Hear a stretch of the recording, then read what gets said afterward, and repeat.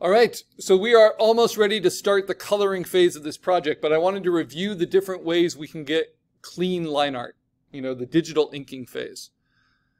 So this was my pencil sketch. I cleaned it up in Photoshop. I flipped it. I added some compositing. However you can get to your refined sketch is a good way to go. Then I got to my clean vector by one method that I showed you, which is one I often use professionally for my kind of stylization of work, which is to take a scan of the inks.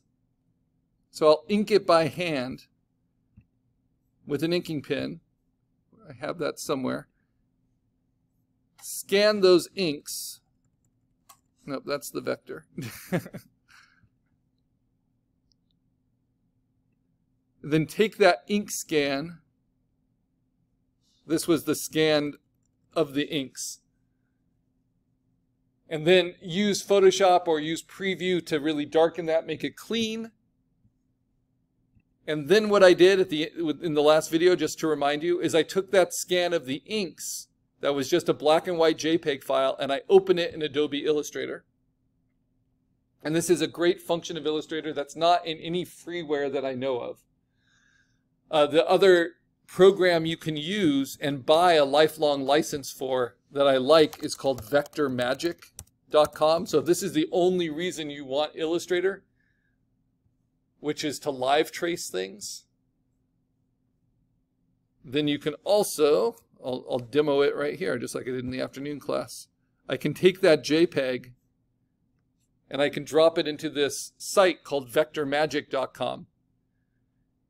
And it will do what it calls vectorizing, changing a raster image into a vector. And I actually like VectorMagic's algorithms and user interface a little bit better than the image trace options in Illustrator. The problem is this license, when I bought it, was $200 for a lifetime license. Now it's $295 for a lifetime license, or you can get like a $10 a month subscription to it. But all it does is change raster images into vectors. And it doesn't really allow you to alter those vectors. So you'd still need a program like vector.com or Illustrator to change those vectors after the fact. And Illustrator has all of those features in it. So competing with things like VectorMagic, I brought my raster file in. So you see all those pixels, all that weirdness. Remember, it's good to scan it at a high resolution or to digitally ink it in Photoshop at a high resolution. So this is smoother. And I click on it. That's going to open up in my properties the image trace options. If you don't see it there, you can also find it under Window Image Trace. And that's a good place to get to the advanced options too, which here, if you click it, it will give you the defaults. You want black and white logo. In 2023's version of Illustrator, this is 2022, they have logo as an option. They no longer have black and white logo. So you have to choose logo, and then you have to choose 2 color, which is annoying to get to black and white logo. So it's more steps. And then you need to go to advanced, because we don't want it to actually show white shapes, right? We want it to ignore the white and only show us the black shapes. So once you've done that, this is previewing it, and you play with these settings. And notice already how much smoother it is on some edges. But to get it to be smoother on all edges, I'm going to lower the number of paths it allows. And there we go. And I can soften the corners. And I can allow for less noise. And I can make the threshold a little bit more picky. And that's basically going to smooth it out as well as possible. But it's always going to have little problems when you image trace. Such as, this is a really common one, which I don't quite understand, which VectorMagic does not have as much. You're right, my Illustrator is working that way. Maybe it's a trackpad versus a mouse, I don't know. But this little, prong that happens was definitely not in my original sketch, right? But it's because it's just closing that loop. So how do we fix that? Well, right now it's showing us what the vector will look like, but it's not a vector yet. We don't see anchor points. It's not a vector until we hit expand.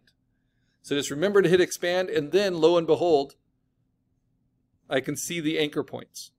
And if I can see the anchor points, especially by using the small selection tool here, I can use my favorite tool, which is the pencil tool, which is like a free-form pen tool, but it has this advantage of being able to alter existing paths as well. And as long as I start on the path and end on the path, I can redraw it. I can also double-click on the pencil tool, set it to be more smooth, but I still have to start and end on the path. And then what was shown to us in our Digital Honors mentorship presentation, which is linked in the course under assignments now, is that you can also use the smooth tool, which for some reason in the new versions of Illustrator is not automatically in your toolbar. So you have to go to the 3 dots, find it. It looks like a little blending stump from painting, the smooth tool, and I add it in with my pencil and my brush tools. But if you use the smooth tool, you don't need to start and stop on the path. You just need to click around it and it will average out that path as long as the anchors are showing. So these are all ways to kind of clean it up before you finalize your line art as a vector. Now you can take any image into Illustrator like that, but you want a higher quality image because otherwise you're going to spend a lot of time cleaning it up. Now let's see how Vector Magic did it.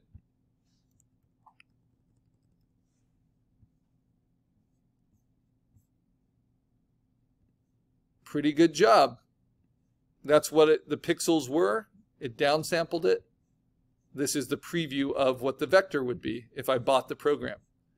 It does a nice job. And that's just a medium level of detail. If I wanted it even smoother, I could do a low level of detail, which would be for like stencil graphics. And I can download it if I pay for the program. So I haven't used this in a while. I have to find my old license and see if I can transfer it to this new computer. Because it's helpful. And what I love about this is you can save it as an SVG and as an EPS. EPS is the one I would always recommend. And PDF is just to show it to clients. All right. So Illustrator, that's a handy thing. But if we go back to Photoshop, what are some other ways that you can get to clean line art? Just to remind you. So one way is to bring your sketch into Photoshop and then on a new layer. So this is your refined sketch. As Mason pointed out, it's a good idea to make your refined sketch less dark before you start inking on top of it. So what I do is I just put a blank layer of white on the top. This is onion skinning. And then I set that opacity down to about 60% so that it's like putting tracing paper over my sketch. And then you start inking with your black line art. And depending on the brush, you use the brush tool. You can use smoothing at different levels. This is smoothing at 45%.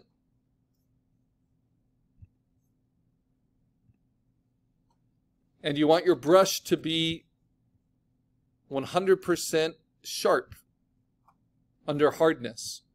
And if you're using a tablet, you want it to be pressure sensitive if you want that variation.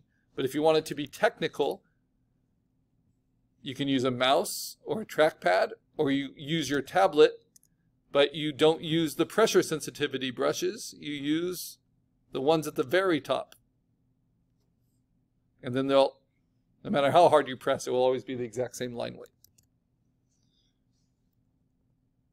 You have the problems with kind of following curves through. So if I do this eye here, for instance, it's smoothing it out for me as I go. But then you have to start and stop it. And that can be pretty difficult, especially when you get to corners.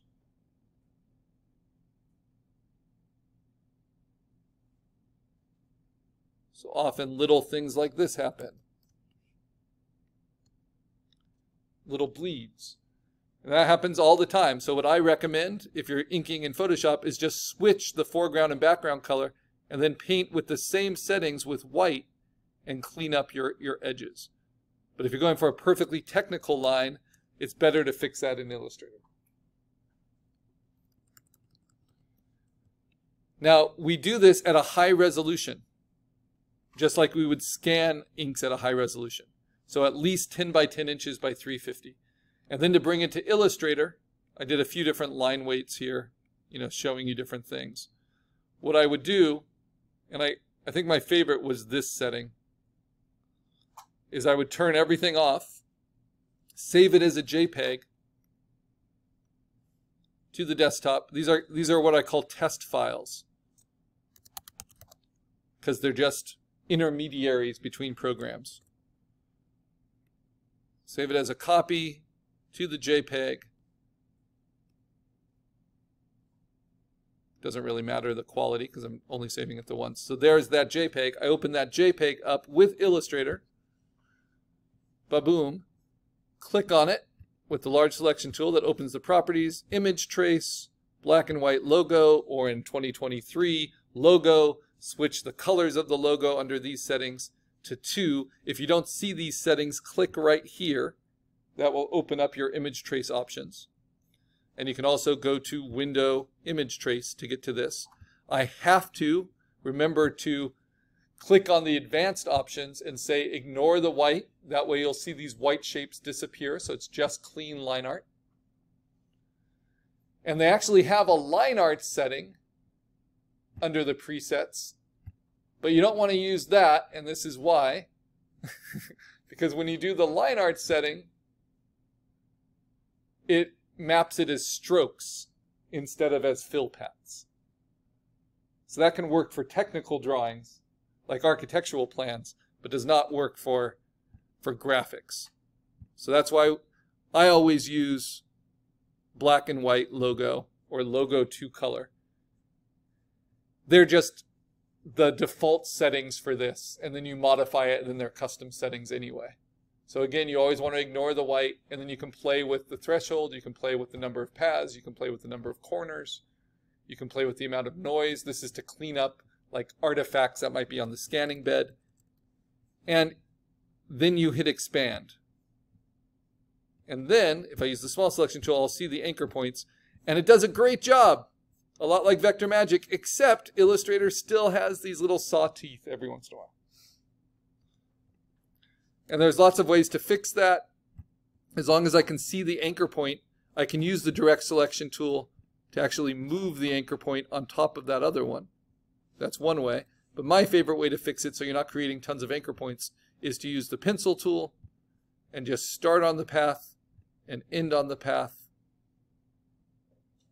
and it will smooth it out for you. All right. So, what were the 3 methods we went over last class? 1, drawing it on top of your sketch with a brush in a raster program like Photoshop. That's how I did this. 2, opening it. Let's close this one. Cleaning it up, your refined sketch, then printing out your refined sketch, inking it by hand. I'll turn on my camera and show you that like I did last class.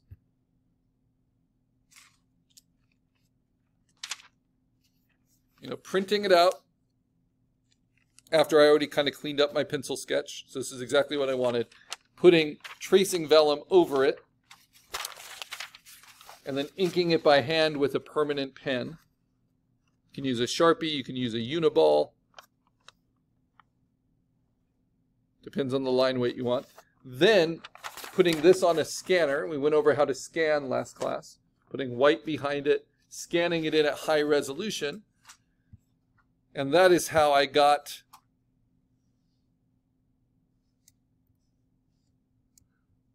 this file.